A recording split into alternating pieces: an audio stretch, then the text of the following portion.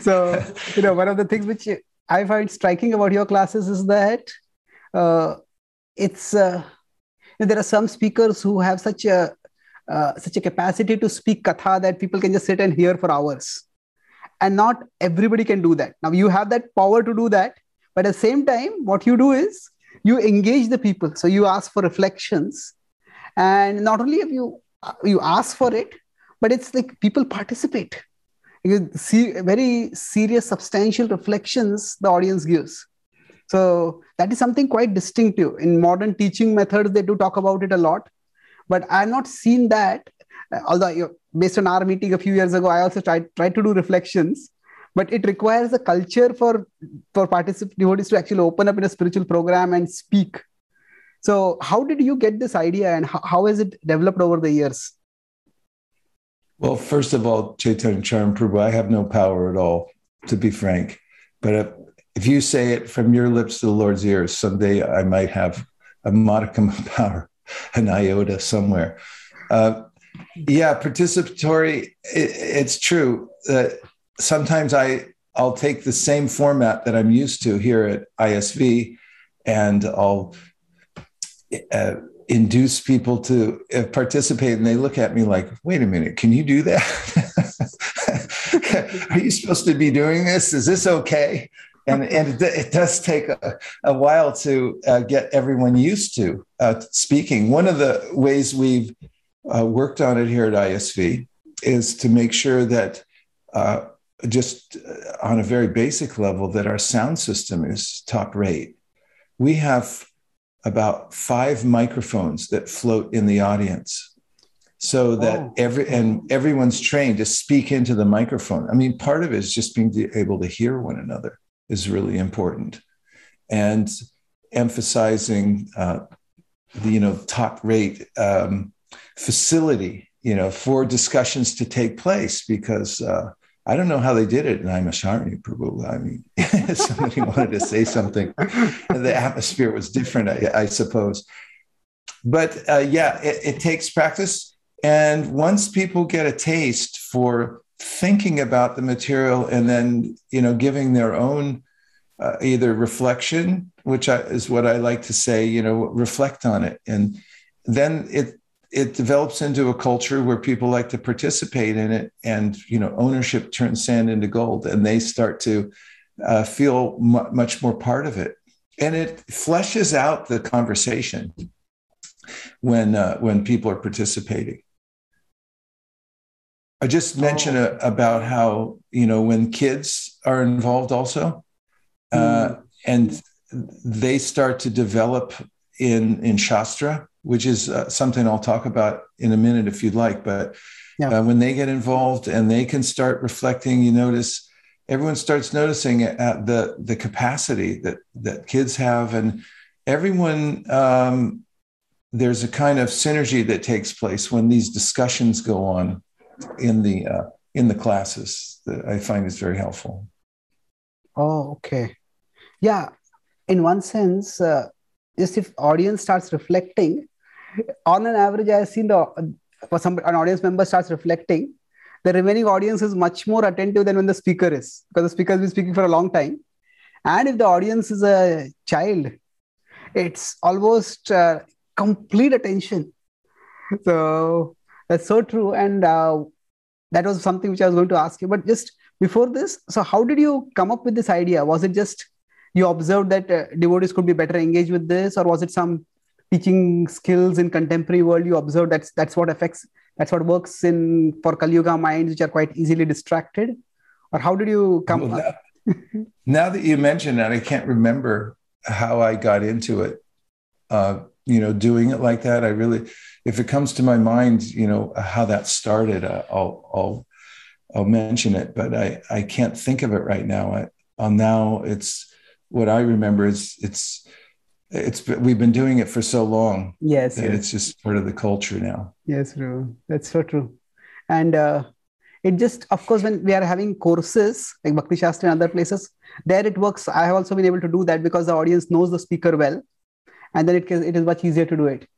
But it also, in one sense, it's not just Shravanam, then almost becomes like Bodhayantaha Parasparam. So what Krishna is telling, and that is much more relation in 10.9, Tushyanti cha ramanti cha. So that's beautiful. So now just going back to the next point, I felt that one aspect of community building, which is quite distinctive, is whenever I come there, you have so many children. And I had to talk with the devotees' parents also. They told how, you yourself spend a lot of time with the children and they open up with you so nicely. So that is a major concern for devotees in the West, especially Indian devotees. I would say for all parents, it's a concern about the direction their children are taking, but especially for Indian parents in the West. So, in fact, even if the parents themselves are not so serious about their own tradition or their culture, they want their children to at least be aware of it. So, how did the children outreach or children education, how has that been shaped over the decades? I have to admit, it was a revelation to me about kids. I'm the youngest of 4 children in my family. So as the youngest, I had no younger siblings to take care of or to know. When I joined the Krishna conscious movement, I'm younger than most of my godbrothers. I mean, I have a few godbrothers and godsisters. I have a few that I'm in contact with that were initiated when they were 13 and 14 and so forth. But I didn't really have much appreciation for kids. I always, I was a brahmachari for 13 years, and a lot of that contributed to my feeling like, well, kids just disturb the class often, and they're not that useful. I hadn't developed part of my brain. I mean, there's still many parts I haven't developed. But growing up at ISKCON Silicon Valley, it was a great benefit to me. Not growing up there, but being there since the beginning and watching kids grow up in Krishna consciousness. At first, yes, I'd noticed that they disturbed the class and whatever, but then I started taking more of an interest in them. One incident that happened was I was curious about whether kids would be interested in and could actually distribute books starting at 5 years old. So I took a group with chaperones helping me of kids who were 5 out on book distribution door to door just to show them how to do it. And they were fascinated by it. They loved it. We had such an outing. Then from then on, every time we'd ask if the kids wanted to go out on book distribution, they'd raise both hands. Everybody wanted to go out. And I also saw people's reactions to these bright-faced children, coming with us, who were explaining what the Bhagavad-Gītā is in their own simple way. And people just buy the books. One day I was with these 5-year-olds, and we approached somebody's house, and there was a woman out on her porch, and there was a white picket fence around her house. And I was, sort of communicating with her non-verbally, but she looked and she noticed, me and Adoti and the kids. And she said, "No, thanks. I'm a Christian." The kids didn't know what that meant. And they just sort of filed through the gate and surrounded her and started showing Bhagavad-Gītā and said, "This is a cow and here's Krishna and this and that." And she was so charmed by them. I stayed outside the gate, but she looked over to me and she goes, "All right, how much is it?" And I thought, yeah, this is a nice program. But then I started noticing all the qualities of the kids, that these are unusual children to be born in these families or to have come to Krishna consciousness in an early age. And they had an unusually high acumen for hearing and chanting and learning. And I also found out that kids thrive, and this is true through study also. There's the Sanskrit effect study, that when kids learn long strings of Sanskrit verses, they go into a kind of a trance. So we started doing this. We had kids book distribution, which has thrived. And a lot of these kids grew up distributing books, and it's a way in which they've been able to integrate into the world in a safe way. So they know what it is, but it's within the context of presenting Krishna consciousness to others. So it's not this abrupt change, there's this world, that world.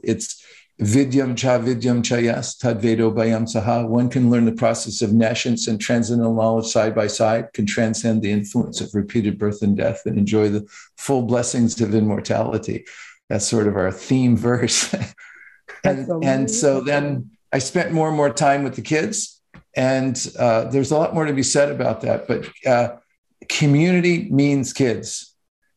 The community means kids because they bring everything together. If the kids are thriving, and they thrive by seeing peers doing well, and when they thrive, then the parents become happy at heart, and they want to participate more. And they do participate more because their kids are eager to be in Krishna consciousness. You can see I get exuberant about this, so I'll stop there and let you say something.